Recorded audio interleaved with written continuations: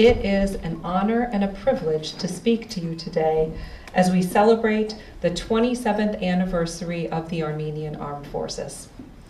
On behalf of the Department of Defense, I would first like to express our appreciation for the selfless contributions of the Armenian Armed Forces to international operations and peacekeeping missions around the world. Armenia's commitment to the Resolute Support mission in Afghanistan is critical to our common efforts to bring peace and security to the people of Afghanistan. Additionally, Armenia's contribution of 40 personnel to NATO's Kosovo force puts Armenia among the top 5 non-NATO contributors to this important mission and is essential to continued stability and security in the Western Balkans.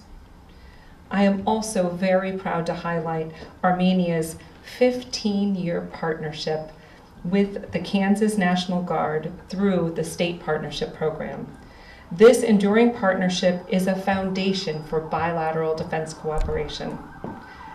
The State Partnership Program relationships established with Kansas in the last 15 years have increased Armenia's NATO interoperability, furthered defense reforms, and improved crisis management and response planning.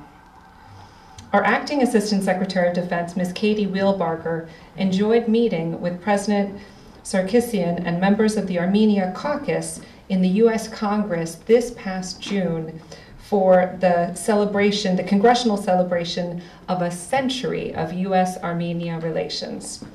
This celebration illustrated Armenia's commitment to a meaningful and productive relationship with the United States. I look forward to visiting Yerevan in the near future and learning firsthand how we can deepen the defense and security ties between our two countries. We are ready to work with Armenia to reinforce the United States' long-term commitment to regional and global security.